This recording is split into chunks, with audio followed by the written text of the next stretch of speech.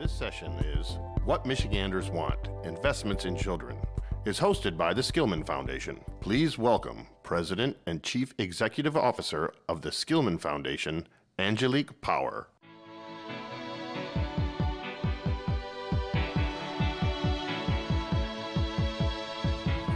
Hi, everybody. Can everyone hear me? Yeah? Well, as the voice just said, I'm Angelique Power. I'm 1 week on the job as the new CEO and president of Skillman.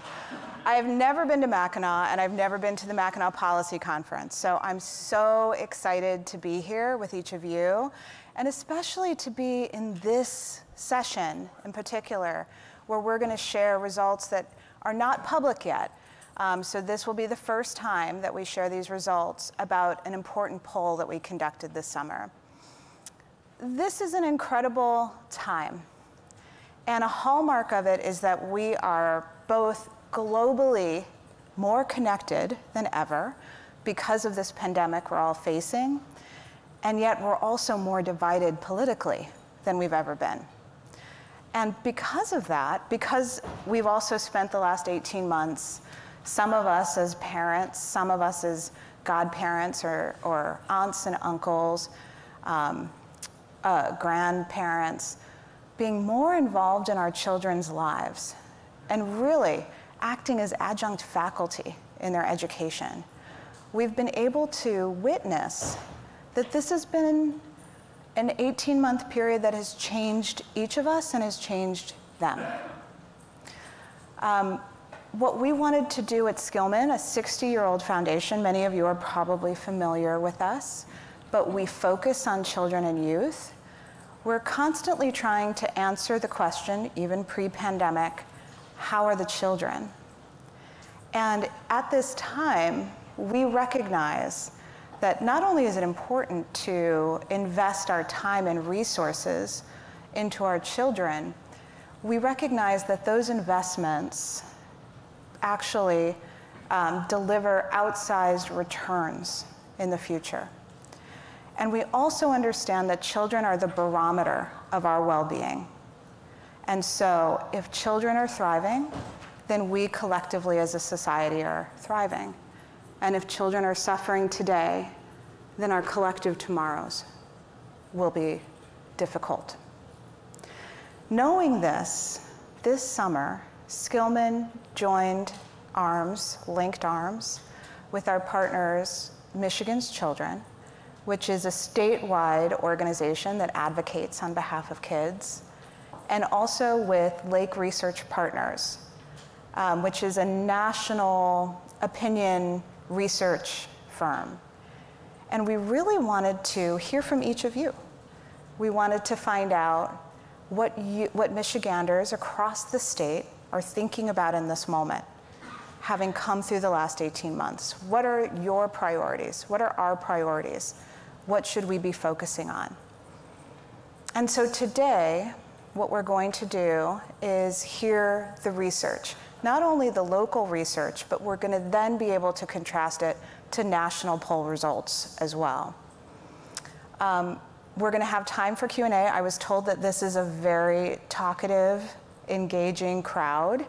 And so I'm going to curate our time so that we hear the information, but then we have a chance to really unpack it together and discuss it and make sense of it and ideally turn it into some action. We have 2 facilitators from the chamber that will help when we get to the Q&A section. They'll be coming around with the mics, holding them for you to introduce yourselves and to add to the conversation. And while Matt Gillard, who is the president and CEO of Michigan's Children, is going to join us shortly and share data, I want to give a headline, which is across this beautiful state of Michigan, across racial and ethnic lines, across geography and socioeconomic stratospheres, there is a universality of a response to this poll that is very unique in this time of difference. There is a call and I would argue a mandate that we center children and their needs And so at this point, I want to invite Matt to come and share some of that research. Thank you. Please welcome President and Chief Executive Officer of Michigan's Children, Matt Gillard. Thank you. Angelique, can you hear me all right? And thanks for stealing my headline, of course. But I'm Matt Gillard, the President and CEO of Michigan's Children. Michigan's Children is a nonprofit child policy and advocacy organization. We're focused on the pursuit of public policy in the best interest of children from cradle to career. We're multi-issue, multifaceted, as Angelique indicated, and we're proud and excited to be partnering with the Skillman organization, or Skillman Foundation, on this project. Prior to becoming a full-time child advocate, I actually served in the state legislature. I did my sentence, I like to say, in the state house. I did my 6 years back in the early 2000s. Represented the 106th district, which is at that time was the northeastern corner of the Lower Peninsula. So I've sat in this room from many different perspectives. Certainly as a policymaker, as a child advocate, and now as a presenter again, presenting some exciting data here today. But I know what it means. I know that the power of the folks that are in this room can really effectuate change in our state. And we're hopeful that what we're presenting today and the conversation that we're having today really kicks us off on that path and leads to a real conversation here in Michigan about what it's going to take for us to emerge from this pandemic even better than we were before and to really have a positive impact on kids. So we know the pandemic has had a tremendous impact on all of us, right? But no more so than on children. Children have had a tremendously negative, have been tremendously negatively and challenged by the pandemic, the likes of which we haven't seen in any of our lifetimes. And we know this anecdotally, we know this just by common sense, but really what we wanted to do by partnering with the Skillman Foundation with this project is to understand what the Michigan general public understood, or what they knew about this and how they felt about this moving forward. So I'm going to share some of the data here, obviously in the 15 minutes or 20 minutes that Angelique was kind enough to give me. I'm a former politician. I could have taken the whole hour and more with the captive audience here, but in the 15 or 20 minutes, I'll go through some of the highlights from the data that we've seen. I'll connect us then with Celinda Lake, the pollster, who will answer some more questions and give some connection to some of the national data we've seen, and then answer questions, hopefully from folks in the room, about what this means and what this can mean moving forward. So I'm going to try the clicker now. Oh, look at that. Okay, so as Angelique indicated, this was a joint project with Michigan's Children and the Skillman Foundation, and the poll was conducted by Lake Research Partners, who's a nationally renowned firm with really an excellent reputation in the field for being on target and consistent and reliable with the results. So this survey was a phone survey done of 800 likely voters, done in the end of July, first part of August here, so fairly recently, a little over a month ago. But you know, a fairly robust survey, 800 folks on the phone with a fairly lengthy questionnaire is by today's standards a pretty decent poll. All right, and what did we see? What did we see was the highlight in the headline that Angelique already shared. Michiganders want more investment and they expect more investment from their elected officials in children. By and large, the general public understands that this pandemic has had a big impact on kids and families both. And they believe and they understand and they want there to be public investments moving forward to help mitigate those damages and those challenges that children and families have faced. And so that was very encouraging right off the bat for us. I mean, if there's nothing else to be taken away from this, the fact that the general public gets it, the voters get it, they understand that to emerge from this pandemic is going to take investment and significant investment for us to help those kids that were so tremendously impacted and are still being impacted by the pandemic as we see it today. And this is a very surprising part, and I think will be surprising to folks in this room. We even asked them if it meant raising their own taxes. And in today's politically charged environment, raising taxes of any kind is challenging. But even when you talk about raising your own taxes, that's normally certainly a no-no for any elected official. But we even had a plurality of folks in Michigan say that even if it meant raising their own taxes, they would support more public investment in children across the board. That's something you don't see very often. We're seeing that a little bit, and Celinda will talk about nationally maybe where you can see some of that emerging as well, and kind of a new attitude from the public about the role of government moving forward. But in Michigan in particular, this was a very encouraging sign for us to see that folks understand that this is going to take a consensus commitment from everybody moving forward. So, and here's another one that really I think is a big takeaway from me, having represented an outstate area in the legislature and knowing and been involved in politics in Michigan for a long time. Anybody who's been involved in politics in Michigan knows that we often have a significant geographic divide in our political leanings and our political activities and political opportunities. And certainly, you know, the interests and priorities of folks in the more urban areas, Southeast Michigan and others, don't often align with the interests of folks in more rural areas.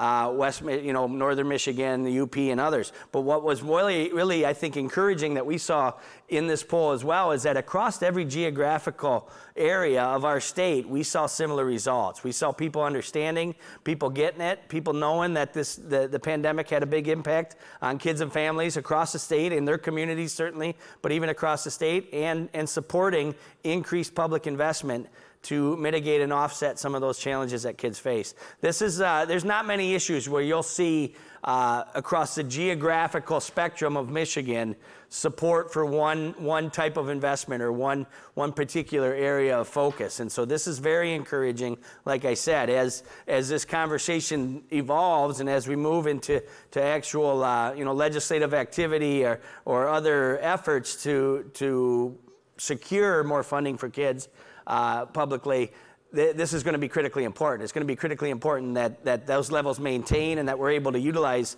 the results of this poll to get people to understand that whether you're a state rep, state senator in the Western UP or in Southeast Michigan, your constituents by and large feel the same way about public investments in children.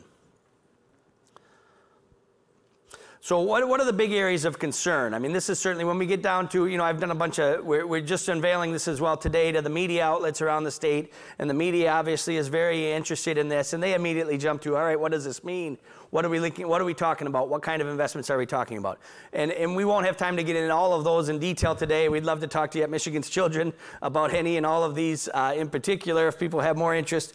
But here's some of the top levels that you can see on your screen here. I mean, people understand that school and education has been a challenge, right, for families.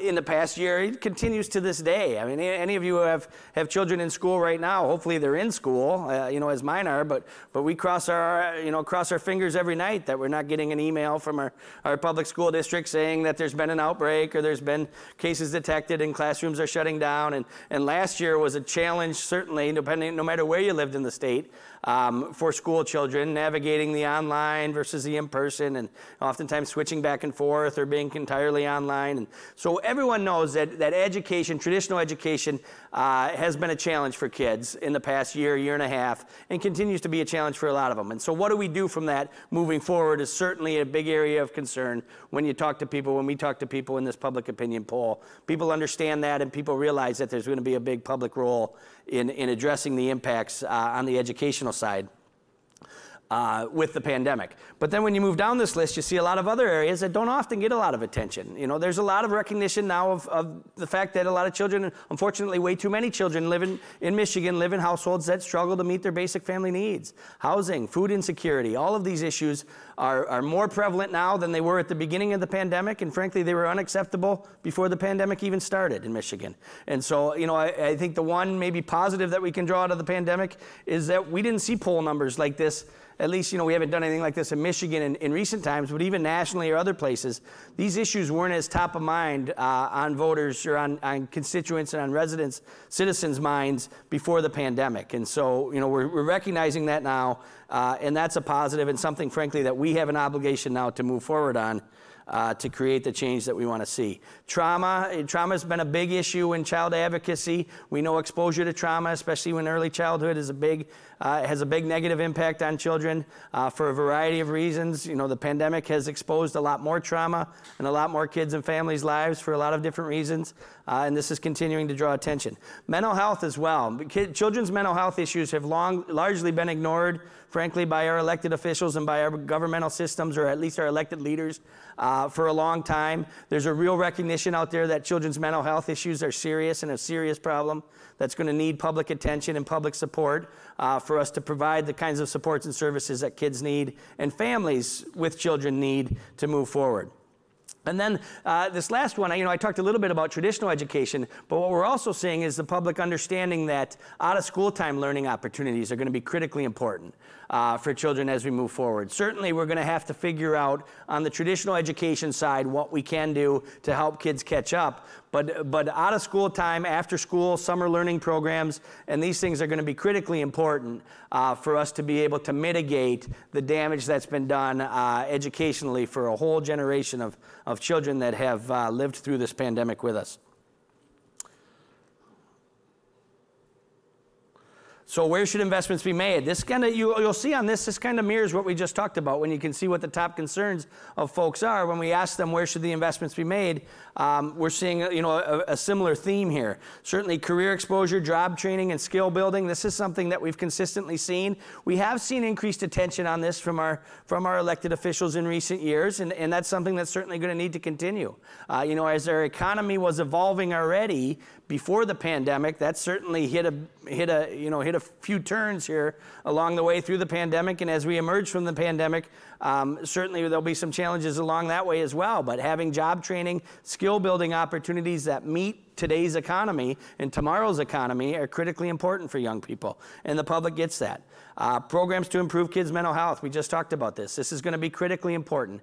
We have, we're still learning, frankly, and we will be learning for some time what the true impacts of the pandemic were on a lot of children's mental health. The social emotional connections and others that were lost for significant periods of time as communities in different areas of the country, frankly, not just in Michigan, experienced various levels of the pandemic, and connectivity with peers was stagnant or certainly intermittent at best for long periods of time.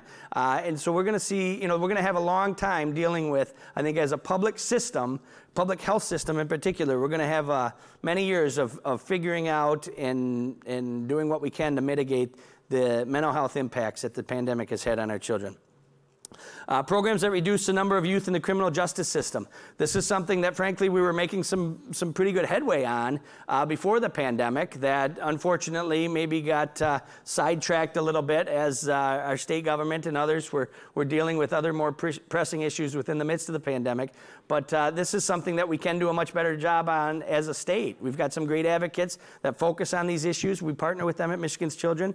But our criminal youth justice system needs some significant reforms. I think we're on the right track with that, but there's more that can be done, and certainly more opportunities for public investment there as well. Childcare. Childcare is a big issue. We at Michigan's Children focus a lot on childcare.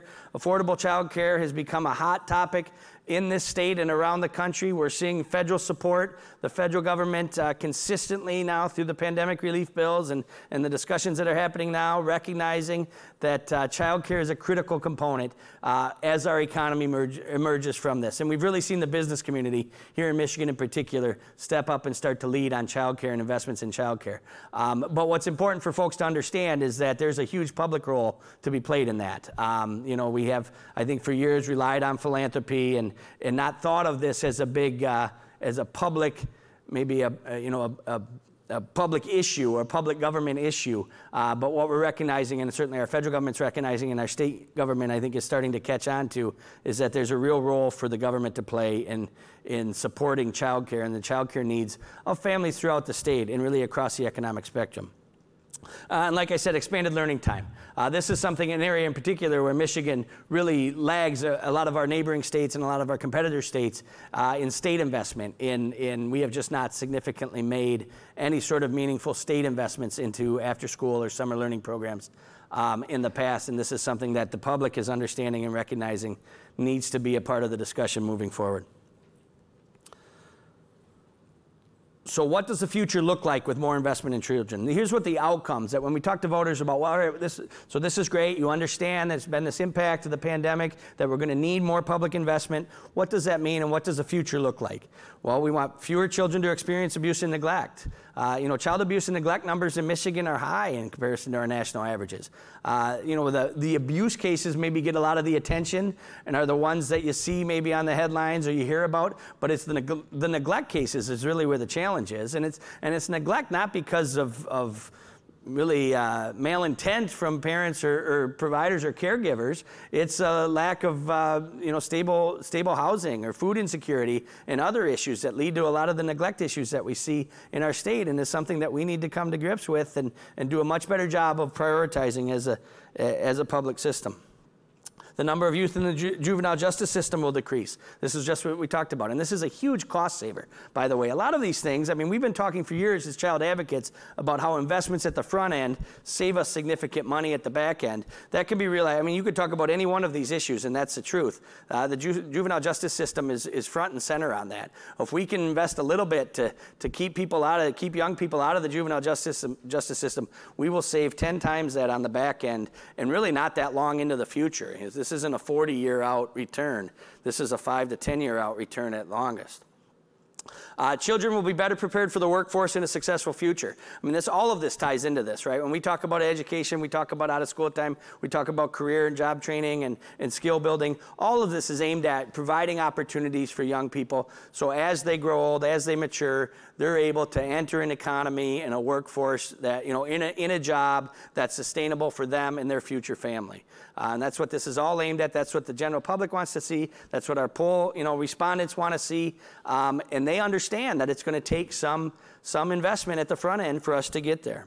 Kids' mental health will improve. We talked a little bit about this, but mental health issues were a challenge before, and they're only going to only have been exacerbated by the pandemic, and we're going to be learning for years to come what the true impact of that is. And Michigan's economy will improve. I mean, this is another thing. I think a lot of us that work in these sectors or in these communities or in this area realize that, but don't always necessarily think that the general public understands that these investments aren't just to support, programs or kids or help families along, that they really are meant to improve our economy in the long run. And the public gets that. Our poll respondents, I understand that. They understand that investments in childcare, investments in after-school programming are meant to improve our economy. It's not just meant to help those kids that are going to, have a spot now in an after-school or summer learning program. There's a bigger goal in mind, and people get that.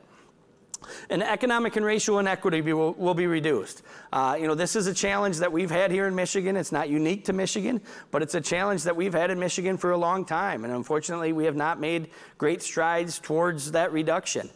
There is growing understanding, certainly from our poll response, that people understand that and that this needs to be a priority. And so these investments will lead to that change that a lot of us have been seeking for a long time.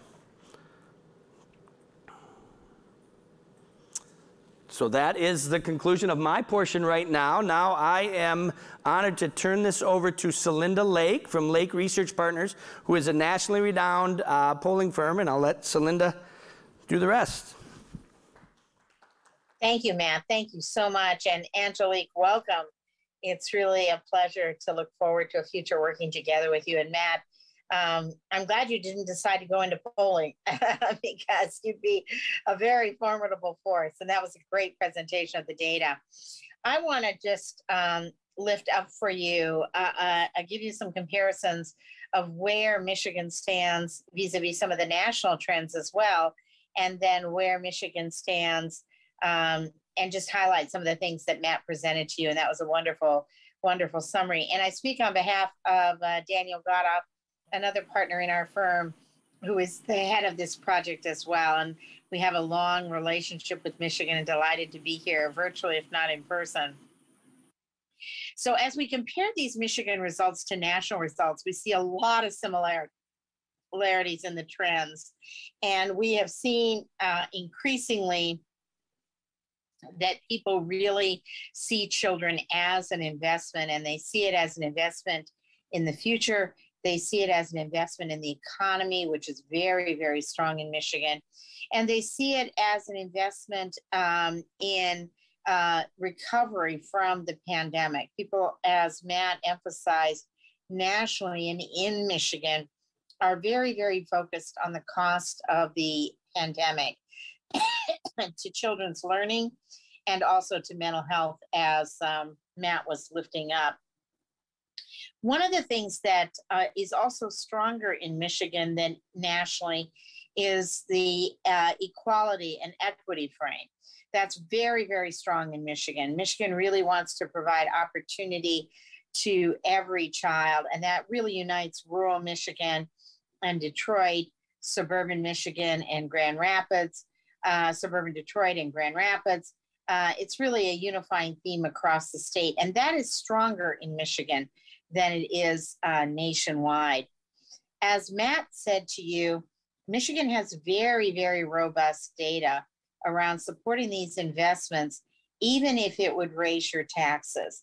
And Michigan is very tax sensitive. Michigan is more tax sensitive than the nation, frankly. And yet we see this support for these investments and going from 62% support to 58% support. So really still holding very, very strong on 2-to-1 support for the investments, even when we say this is going to increase your taxes. I had the privilege of living in Michigan for 9 years. I spent 9 years in Ann Arbor and loved it. And I've also worked in Michigan steadily since I left Ann Arbor. And I want to lift up what Matt lifted up as well, which is that every demographic group supports this investment and every region. Some of the most startling data in this survey is the lack of regional differences within the state. And frankly, some of the most startling data in the nation is the lack of regional differences nationally. So this is a very, very strong and robust finding. When we talk about children and investing in children, people respond 2 ways nationally, and they do in Michigan as well. They have a ton of problems that they think this kind of investment can help alleviate, but they also don't want to hear just about the problems. They want to hear about the solutions, and they want to hear about the positive vision. And Michiganders who are feeling somewhat negative about things, honestly, right now, and nationally we see voters feeling pretty negative about the direction of the country, feeling very, very strongly about a positive vision that includes doing a better job for our children, and really believe that that is possible in a very robust way in education, in help for mental health, in skill training, in criminal justice reform, in providing the basics. And people really respond to the language of a thriving future for Michigan's children. That's very, very strong language nationally, and it's very strong language in Michigan. People also have a consensus in Michigan that we aren't doing enough. And not only do we have the new problems that have emerged post-pandemic, but Michiganders, more than people in a lot of other states, tend to think that we're not doing enough for our children. And you have a majority of people focused on that premise. As Matt said, nationwide and in Michigan, there's real intensity behind 3 forces. 2 of them are the same nationally. One force is that our children and our youth are falling behind because of learning losses experienced during COVID. That is a really intense value and feeling in Michigan. It is very intense nationwide. And often it's only parents that are concerned about children's learning losses. But we have now a society where across demographics, across age, people are concerned about this learning loss. Then inadequate help for kids suffering from mental health. This is very strong in Michigan, as Matt said, very strong nationwide as well. And one of the things that's fueling this sentiment right now is voters under 50 and women voters. Both of them very, very concerned about the mental health consequences of COVID and of the period that we've gone through. Michigan is a little different in the nation in that Michigan is very, very concerned about helping children and youth who live in households that are struggling to afford basic needs like food, shelter, and health care. That's a little bit less of a concern nationwide, frankly, but it is a very intense concern and in the top tier in Michigan, and again, across every demographic group. What's really interesting is the problems, the solutions, and the core values all line up in Michigan. There is tremendous alliance. In some areas, people are trying to sort this all out. In Michigan, there's more of a consensus nationwide and more of an alignment. And people also respond very, very strongly to the voice of business being invested in our children doing well to produce a strong economy, a good workforce, a thriving communities, and thriving state. And as Matt suggested, outcomes where fewer kids experience abuse and neglect, a prepared workforce, an improved economy, improved mental health, improved juvenile justice, and a successful future for all of our children. Very, very, very strong norms in Michigan. Again, the programs that Matt suggested relate to core values and relate to these goals. So there's real alignment in Michigan. While people are still kind of sorting this out nationwide, there's tremendous consensus and alliance. And given how divided Michigan can sometimes be, it's really interesting to see that alliance. The messages that are the top for Michigan voters, and Matt relayed some of these to you, have to deal with getting to children early, mental health, the digital divide, and an investment that starts at the local level but goes statewide to help improve the economy. And Michiganders really, really see a link with the economy as well as a commitment to equality. Nationwide, which we thought was of particular interest to you, there's also a very, very recent study that just came out from the Small Business Majority that surveyed a nationwide network of small businesses. And one of the things that they found is that 2/3 of small businesses support these kinds of investments, and 2/3 of small businesses support the child and dependent care tax credit, and think that that will help the economy of small businesses as well as large businesses. So what we see is Michigan, if anything, leading the nation, not following, that Michigan has a strong commitment to a triangle, healthier children and children recovering from the pandemic, a stronger economy, and equity. And that those first two are very strong nationwide. Michigan even more committed to equity than, frankly, voters are nationwide. And then Michiganders really, really interested in the positive vision. They don't want to just talk about the problem. They want to talk about solutions.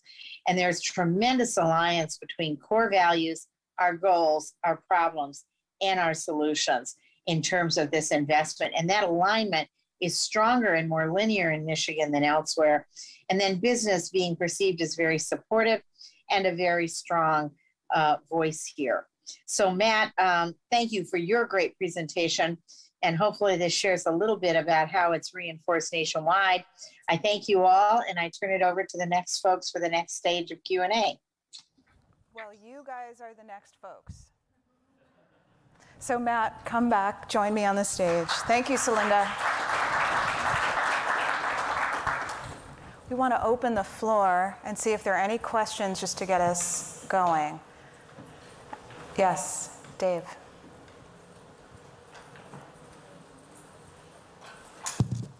Hi, Angelique. Welcome home. Thank you. So, curious about delivery systems. All of the issues up there can't be delivered through a single system. Probably the one that's most wanting in the state is after school. So what are the delivery mechanisms, and specifically, how do we up the ante on after school programs? Sure, yeah, no, you're absolutely right. And so this has been part of the challenge even more recently around after school. So, you know, we have I would say a very committed network of organizations and folks that are delivering after school services in different communities around the state. Like I said, you know, the public support for that has been largely federal dollars through the 21st Century Learning Community Center grants. And we as a state have kicked in very little to support those. Now, you know, along comes the pandemic and we get all this education focus and all of this federal money flowing into education. In getting that to the folks that have been consistently providing those supports and services or those programs, and getting them into a position where they can expand those programs to serve more kids has been part of the challenge. Because, you know, at the same time, I think you're seeing, and understandably so, a real interest in the traditional ed community in what they would call after school or summer learning programming as well, because of the impact that the pandemic has had, obviously, on their students, and this influx of money giving them an opportunity to look at things like that. But that doesn't always match up with the traditional providers we've had. And so, you know, I think after school it's a unique situation, and it's an interesting question. I think, though, in some ways, you know, there is probably better suited from a network of provider opportunity to make, you know, if we got some significant state investment to combine with the federal investment, so everybody got their money, we could have a system out there where there was enough spots or opportunities for out-of-school time programming. I worry more on maybe the mental health side and some of these others where there really isn't a network of providers out there. There aren't professionals in those fields to provide a lot of those supports and services, and a lot of other challenges. So, you know, I think, but you're right. And I think the challenge in Michigan is even further exacerbated by the geographic divide and the geographic differences within so many of our communities. I mean, you know, out-of-school time programming means one thing in Southeast Michigan. It means a whole different thing in the Western UP, where, you know, it's 50 miles to the next, to wherever you need to go maybe to get that. And so it is going to be a challenge. I think it's going to be a challenge across all of these systems. The delivery model, the service delivery model, but I mean that's something the public sector deals with, right? About anything, and I think the encouraging thing from the poll is that the public recognizes that children need to be a priority, and I'm confident we can figure out delivery models and delivery systems if the will is there from our leaders to make these things a priority. You know, the other, and if I may add one quick comment. Having worked for the After School Alliance in Michigan and having worked for it in a number of states, after school programming, and you're right about the difficulty of the delivery, and it means different things in different parts, but Michigan is actually one of the states more supportive of after school and out of school programming, and has been for over a decade. So it's a really great point that the speaker is raising. We have another question. Sure. Oh, sorry. Hi, Mike Horgan from the Upjohn Institute for Employment Research. So I noticed in your results you talk about affordable childcare, which is obviously very important. The flip side that we're very concerned about, and we've done a lot of writing on, is the compensation of childcare workers and being able to retain a high quality and professionally recognized childcare workforce. And I think that's one of the issues in terms of how we treat that profession. But also, it is expensive in terms of maintaining a cadre of professional child care workers, and there's been a lot of closures of child care centers in Michigan during the pandemic. So that seems to also be an area that I think is of real concern.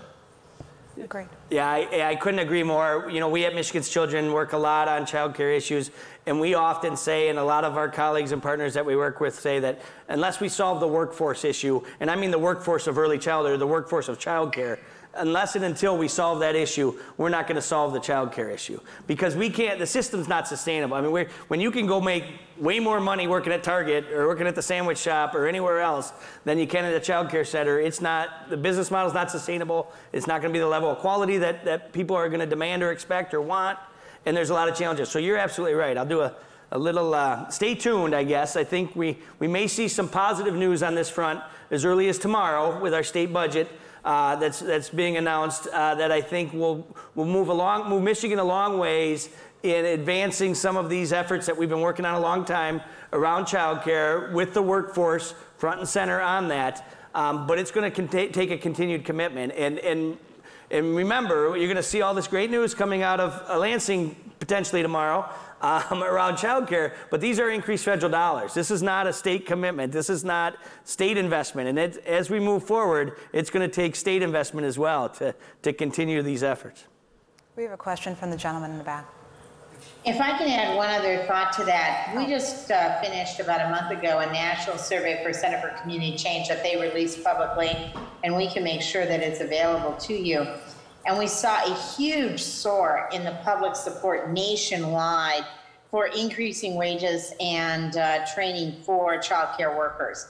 This is an agenda that was always lagging behind. It has really soared onto the agenda now, and people supported it as much as the child care tax cut and as much as increasing investment in child care. So they understood the linkage, and this issue has really, really emerged nationwide. Good afternoon, and Angelique. Again, I echo Dave's comments about welcome back. Omari Resh with Culture Source. I just wanted to actually probe a little bit on Dave's question about this distribution, and I'm wondering the degree to which you were able to assess the alignment on the hows. You know, you talk about mental health, and there's certainly lots of pathways to improving the mental health of young people through arts, through after-school activities, through sports, and it seems like there's a lot of opportunity for kind of diverging interest and for infighting that doesn't allow for the actual investments to get made, despite the fact that there is clarity about the investments needing to be made. So could you say a little bit more about what you see as the road to how and the different hows and how they come together?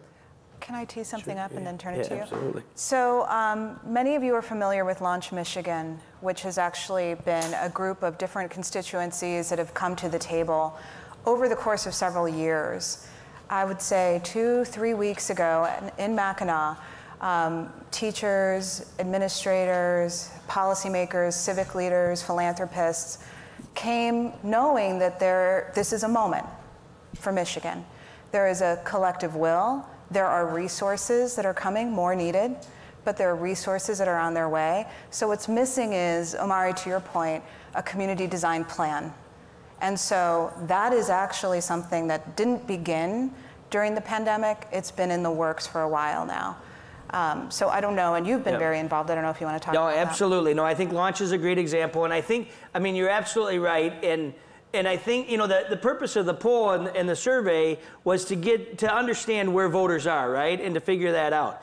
But that's not the how, right? This is the what do people want, right? The how's the hard part, and it's going to be the hard part, and we all know that. But what I think, and what Celinda, you know, touched on as well, the encouraging thing from my standpoint is the geographic, you know, similarity that we see in this response. Because when we've talked about these issues or issues like this from a political context in Michigan, it so often gets bogged down to, well, that's only going to help Southeast Michigan, or that's only going to help rural Michigan, or whoever's in control, whoever's got the power in the legislature at the time or in the governor's office, right? But and we haven't had data or maybe even a consensus of opinion statewide around these issues to fight back on that and say, no, we got to figure this out so it works for everybody. And that's where I hope that we can build from this survey and build this conversation, and with the work that Launch is doing and others, to say, listen, this is important to everybody. The how is going to be different in rural Michigan, in the UP than it is in Southeast Michigan. But it's important to everybody, and we got to figure it out. I want to jump in with a question for you and Celinda. So one of the things that stood out to me is that it's one thing to say, like, investing in kids is great. It's another when you say, yes, you can increase my taxes. And so that was shocking to me. Is this because children are a bipartisan issue, or is there something about this moment in particular that elicited that response? Celinda, go ahead. Well, I think there are a number of things going on, and you're absolutely right about how momentous that is, and it's really momentous in Michigan because Michigan is a relatively tax-sensitive state, as you know. There are three things that can account for it, I think. One, the impact that the pandemic has had on children is relatively bipartisan. The notion of mental health and learning loss is bipartisanly felt. The second is that Michigan has, and you all are such an important voice in this, Michigan has a very clear understanding that our children are a key investment for our economy. We can't have a thriving economy if we don't get our kids in better shape. And that is very bipartisan as well. So people think this money will come back, and it costs us a lot of money not to do this kind of investment. And then there is also this commitment that there is a sense of urgency right now that makes people think, well, maybe we need to invest, even if, you know, people aren't loving the idea it would increase their taxes, but that we're at this critical crossroads. And this isn't, you can't tell kids, you know, wait a few years. Can you just stay 8 for a couple of years until we get our act together? Kids kind of march on. And so people feel that urgency. They feel that sense of, if not now, when? And that it has some urgency to it, even with all the problems that are on their minds. Yeah, I'm looking at, the lights are real bright, and I can't see with the mask on. I'm looking for any current legislators here in the room I could pick on, but I don't notice any right now, so I'll pick on my friend Wayne Schmidt, who I think we're actually in his district, and I know is going to be here if he's not. But I don't expect Wayne to come out tomorrow because of the results of this poll and say, I'm going to raise your taxes, but we're going to invest it on kids, right? I mean, I don't, you know, that's not what we're likely to see. But and as a former elected official, I understand that that's not what we're likely to see. But the fact that this data is out there, you know, can be a game changer in these conversations. The fact that people understand, meaning the public understands, that it's going to take a, you know, some self-sacrifice potentially for us to solve these issues and for us to move forward as a state, I think can be a game changer in a lot of these political discussions. Good afternoon, everyone. Thank you. The attendance here is wonderful. I'm Maureen Comartin, and I'm a Canadian, and I come across from Ontario. My husband is the Counsel General, a Canadian Counsel General stationed in the Mission in Detroit. But today is our federal election.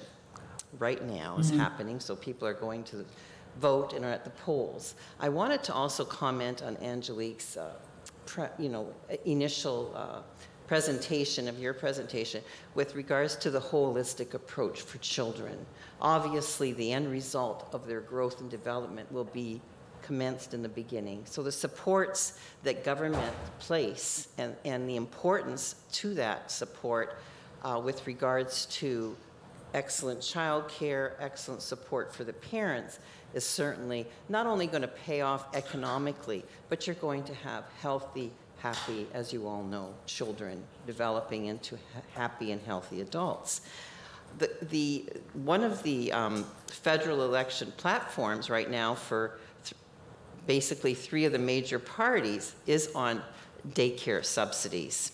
And our Quebec government provides daycares fees of $10 a day per child for families. We are now on the national platform of hoping to be able to do the same. This has been discussed over a number of years, and it began slowly and it has increased. When you talk about tax dollars, that really benefits the higher income family, the higher income couple.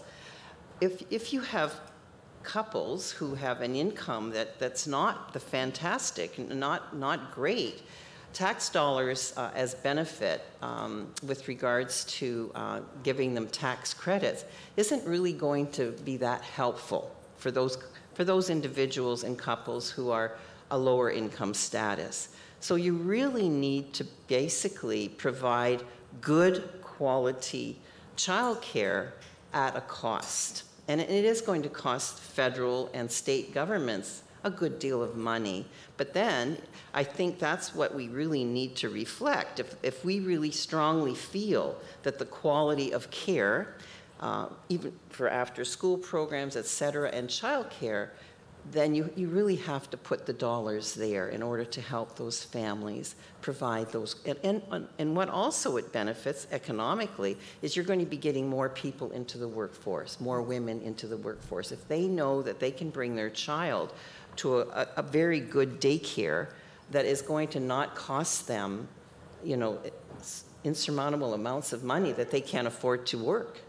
So those benefits really, really are not only holistic, but they're very, very, they're going to help everyone. So it is expensive, and I'm hoping today, at the end of the day, when our polls close, that the right political party is elected in order for that vision to actually occur. And I wanted, my husband's sitting right here. His name is Joe Comartin, and I just wanted to let you know that this is excellent. I'm very pleased to be a part of this today. Thank you. Welcome. And affordable childcare was one of the big takeaways Absolutely, yeah, and we've seen, and really here in Michigan, we've seen the business community step up in a major way, led by the regional chambers, and the Detroit Regional Chamber, the Grand Rapids Chamber, the Northern Michigan Chamber Alliance, and others have really embraced and really focused on childcare with their political might and their political efforts in Lansing, which has got us to a point where we're in a real good position. And like I said, I think we're going to hear some good news tomorrow out of Lansing and onward and upward. We've got a long ways to go, but I think we're on the right track. And certainly there's an understanding about all the reasons you said on why this is a critically important issue across the spectrum. We have 5 minutes and we have at least 3 questions to get to. I see 2 up here and 1 in the back. We'll start there and we'll move back up here. Okay. Hi, I'm Hank Cooney. I've been a board member of the Regional Chamber for many years. I've attended these conferences for many years. I have a question or a comment, and maybe you can fill me in. Matt, maybe you just answer the question at some level. One, I'd like to have you comment about the child tax credit and whether that could be made permanent. It cuts into childhood poverty significantly, and so I'd like to hear what you have to say about that topic. But second of all, I'm not a cynic by nature, but I've been coming up to these conferences for a dozen years or more. And the issue of childhood education and that related topic has been at this conference almost every year, and we have not made a lot of progress on it. And these numbers that you just put up there told us that. So tell us, what do we need to do? I mean, when I hear that the Michigan legislature, Michigan generally doesn't want to raise taxes, and I think when we have people, we have Deg Egner here from the foundation community and other areas. The foundation community, from my understanding, is doing their fair share. How do we move the needle to get it's going to take government investment. How do we move that needle? What should we be doing here in this room to move that needle forward, as difficult as that may be? So, I think the child tax credit is one step, but what are the other things that we can really do? I mean, if Superintendent Vitti was sitting here, he'd be telling you that the Detroit schools are not getting the investment they need, those types of issues. So fill us in on that a little bit. Yeah, absolutely. So I'll start with the child tax credit, and to the point the young woman made over here about the Canadian side. It's a fundamental shift in tax policy, really, from the federal government. What we see with the new child dependent care tax credit is that it's refundable. I mean, this is money going out monthly into the hands of families that desperately need it, to pay for things like child care, to pay for things like food, housing, and other things. And so making that permanent, there's a lot of us working hard to try to make sure that happens, and working with a lot of our national partners and our federal members of Congress. But it is a game changer from a child poverty standpoint, and from a low-income working family standpoint. This is the most fundamental shift in tax policy that we've ever seen in this country, and is something that I think our economy will benefit from. The fruits will bear out, and we're going to be having conversations about what we can do to expand upon it and to make it permanent. On the issue, I couldn't agree with you more. Like I was first elected in 2002. I've been coming up here a long time too, and we have a lot of these same conversations.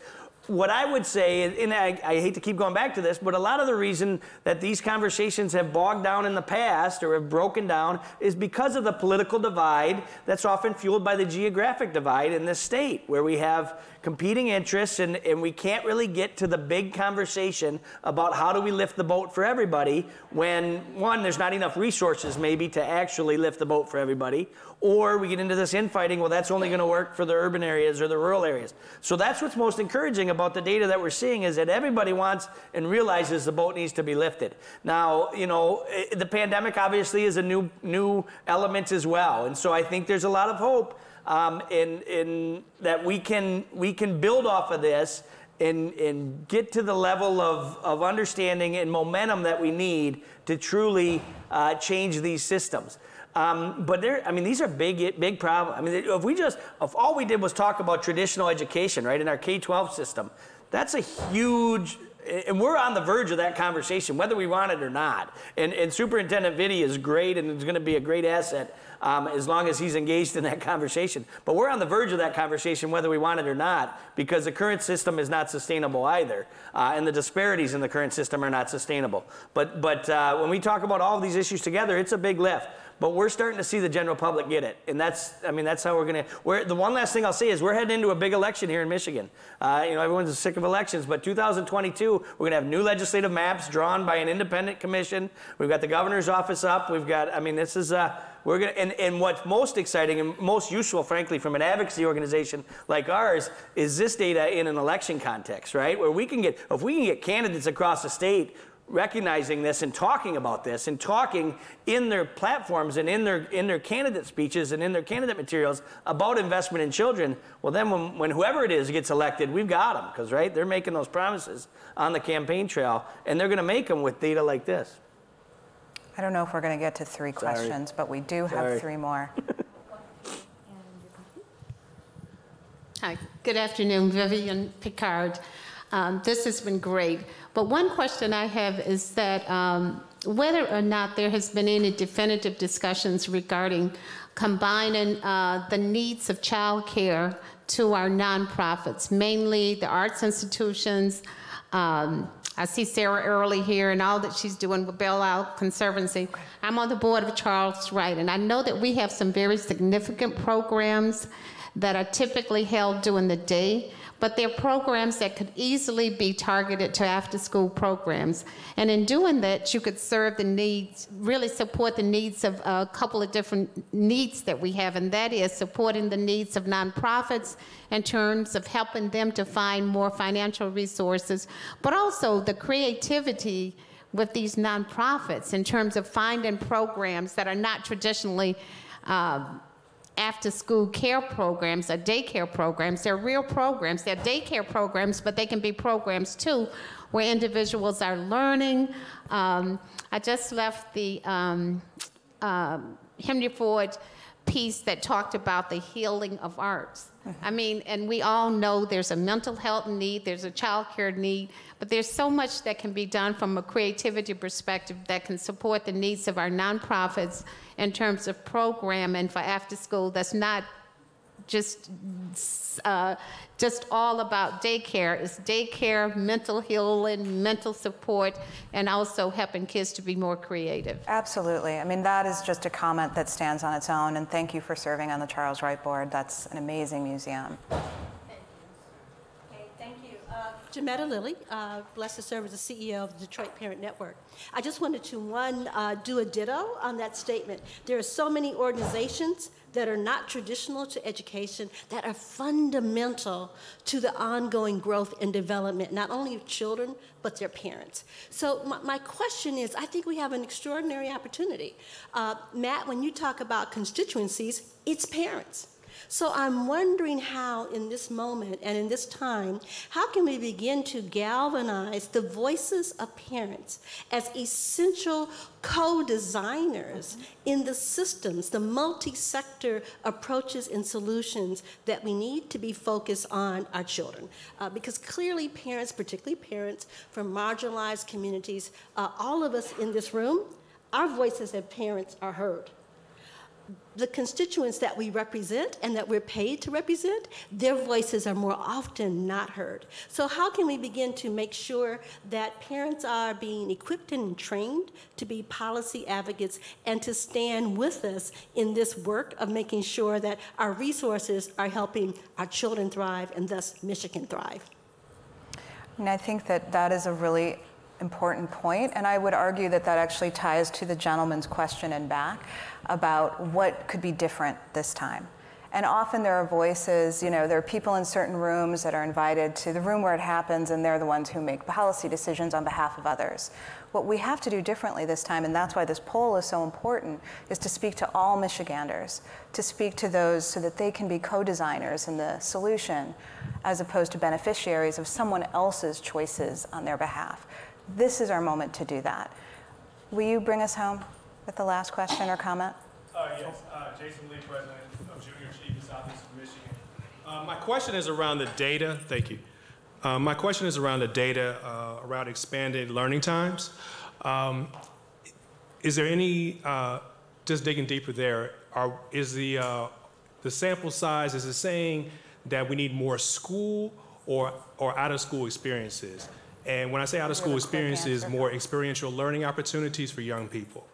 So yeah, and I don't know that we get that from this survey, right? But I think that's the fundamental question around expanded learning opportunities. And we use that term, expanded learning opportunities, right? Because my kids, most of you in here, your kids get opportunities to learn outside of the classroom. We need to provide those opportunities for the kids who otherwise wouldn't get them.